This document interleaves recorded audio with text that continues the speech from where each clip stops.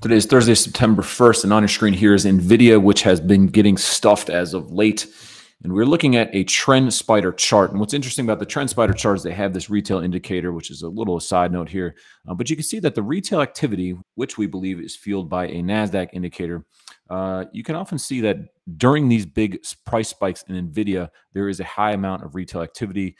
One of those spikes occurred just late last week. And unfortunately, it looks like that marked a local high in the stock, and anyone that kind of bought in on that day is definitely feeling some pain as the stock has just been under a lot of pressure the last 5 or so sessions.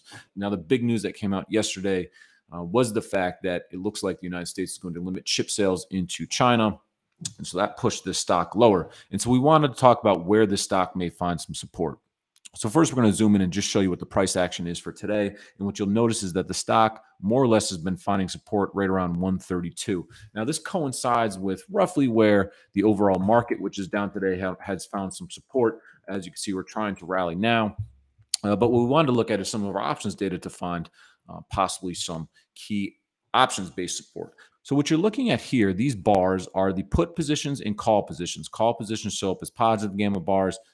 Put positions show up as negative gamma bars. And what you can see is that as we move under 132, 133, the options position in the stock really goes away.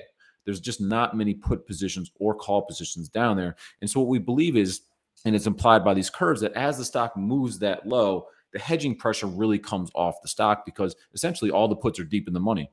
And so there's just not a lot of extra hedging pressure to continue pushing that stock lower. And so this can be an indication of the fact that, look, if the dealers and market makers may back off the stock, if the options induced volatility backs off the stock, that could be a place for rally. Another way to look at this is through our composite view. What this shows is the rate of change of gamma. And again, under 140, you can see that the rate of change of gamma just levels way out. And this suggests, again, that volatility should reduce as we get down into this 130 area. And this, again, is going to be a sign when the stock is just crashing lower. Well, if the options induce volatility, if the option hedging backs off, then maybe we can find a bottom in the stock. Now, lastly, we wanted to flip over to our HIRO indicator. This shows the real-time options trade, shows the hedging impact of the real-time option trades. And what you can see is NVIDIA here in black. Again, it traded down to 133. There was some put buying off the open, but call sellers really never came into the market. There wasn't a strong amount of call buying either. But in the last few minutes, we've seen some put selling. You really want to see call positions come into the market on this stock. So what we're going to be looking for in our EquityHub data is for this call wall to shift much lower to indicate that people are starting to pile back into calls. You're also going to want to see call positions fill in down around here in tomorrow's data.